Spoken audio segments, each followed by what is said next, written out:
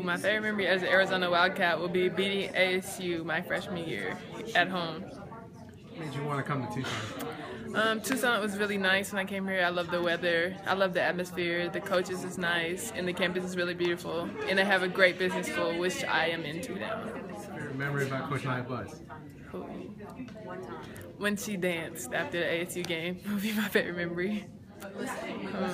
The game I'm most looking forward to this year is definitely ASU game, but also versus North Texas because my best friend plays there and I get to go home and play in front of all my family. Favorite non-basketball sport? Volleyball. Why is that?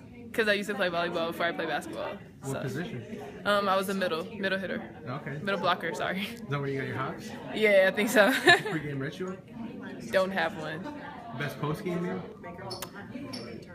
Best post-game meal. Well, we eat pizza all the time, so that would have to be my favorite. What kind of pizza? Pepperoni, hamburger, doesn't matter. Variety. My favorite music would be kind of hip-hop, R&B kind of music. It's my favorite. What's the last song you listened to on your iPod? The last song I listened to on my iPod would be Liquor by Chris Brown. Best sports movie of all time? Coach Carter would have to be a favorite sports movie. Who's your favorite athlete? My favorite athlete would definitely be Kobe Bryant. He's my favorite player of all time. And that must have to do with your number. Definitely. Why didn't you pick number 8? When I was younger, actually, I had number 8, and when Kobe switched his number 24, I switched my number 24. How do you feel about the team this year? I feel great about the team this year. I love the effort we're putting in, the hard work we have, the different mindset that we have brought back this year, and I'm ready for season start.